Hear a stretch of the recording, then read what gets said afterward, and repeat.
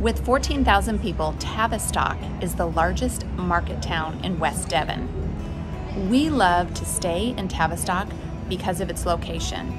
It's a beautiful town, but it also is conveniently located so that we can drive down to the Devon coast, we can drive over to Cornwall to the Cornish coast, or we can go to my favorite Otter Sanctuary in Buckfastleigh, Devon. So even though we've stayed here in Tavistock a couple times for a number of days, we decided we needed to show you around Tavistock so that you know what cool things are here. I'm standing in front of the old church, which is in the middle of town. The church dates back to 1318. For over 900 years, two powerful institutions shaped Tavistock. One was the Dukes of Bedford, the other was the Benedictine Monastery. So here we have the ruins of the Benedictine Monastery, and of course Henry VIII dissolved that back in the 16th century, and all that we have left are these ruins and then the church that replaced it. Tavistock's most famous son is Sir Francis Drake. He was born here in 1540, and there's a huge statue of him at the end of Plymouth Road, which is close to our hotel. It was Sir Francis Drake that defeated the Spanish Armada. He was the first Englishman to circumnavigate the globe. The stone from his farmhouse was dismantled, we found out interestingly enough, and used to help build Trenchard Manor, where we ate lunch the other day. If you haven't seen it yet, I highly recommend our Trenchard video, which is linked in the eye above and in the description below. It includes a look at the beautiful house, our delicious lunch, an interesting interview with the vicar next door, and best of all, some amazing drone footage. For generations, the Dukes of Tavistock have owned most of Tavistock. And as a result, most of the buildings that you see in Tavistock today were commissioned and paid for by that family. At the heart of the town center is the famous market. We've been to a lot of market towns, and in fact, I talk about how much I love market towns in my British countryside video, which I'll also provide a link to. This is very unusual for a market to be so large. And it's cool how it's still a busy market today using these ancient structures. And there's different areas within the market that have antiques, cheese, butchers, etc. There is also a pretty extensive selection of hats, caps, and scarves on offer if you are in the market for headwear. Tavistock's market hall is huge and has additional halls adjacent to it. Rather than having a farmer's market on a Saturday, the market is most days. Well, when there's not a pandemic lockdown, that is. It is great fun to explore and browse the merchandise for sale. As for me, I very predictably bought some tea towels. We stopped for lunch at a favorite restaurant of ours called Church Lane. It is conveniently located within a few steps of the market halls.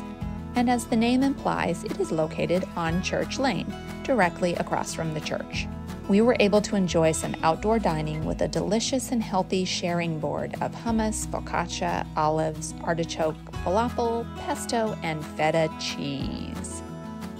We loved wandering around the town of Tavistock, admiring the granite buildings and the many lovely examples of Gothic Revival architecture, including the market hall itself and the lovely Bedford Hotel, which was built on the remains of the Benedictine Abbey.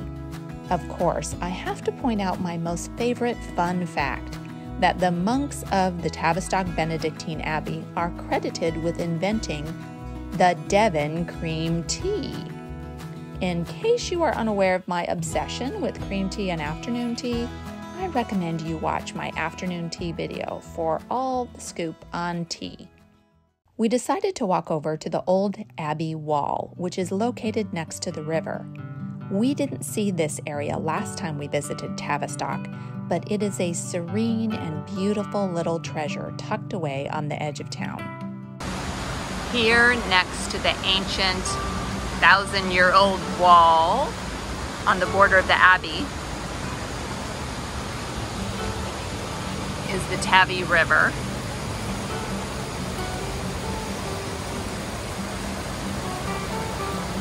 And the river walk,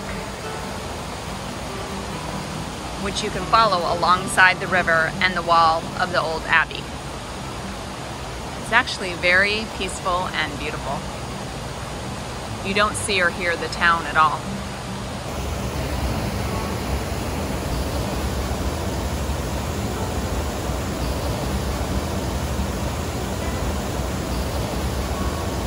At the end of the river walk is the entrance to the Tavistock Park. For a relatively small town, Tavistock has this huge park which stretches out for a long time.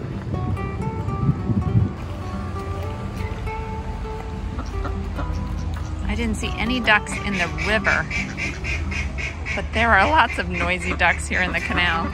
So this is the Tavistock to Plymouth Canal, and it was mostly built by French prisoners from the Napoleonic War. On the edge of Tavistock's park is this sensory garden, which I'm sure early in summer is full of wonderful flowers. But it's September, so most of them are not at their peak, but there are still some lovely poppies.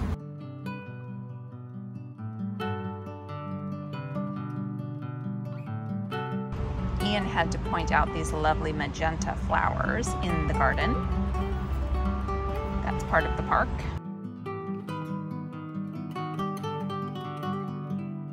I have to stay on brand and show you all the magenta flowers that are still in bloom.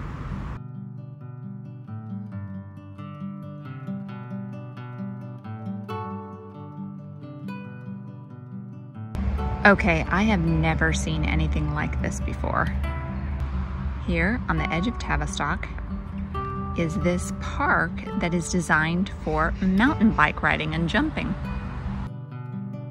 One more thing I need to mention about my visit to Tavistock. Because it is located very close to Cornwall, there were a few pasty purveyors in town, like this one called Warren's Bakery.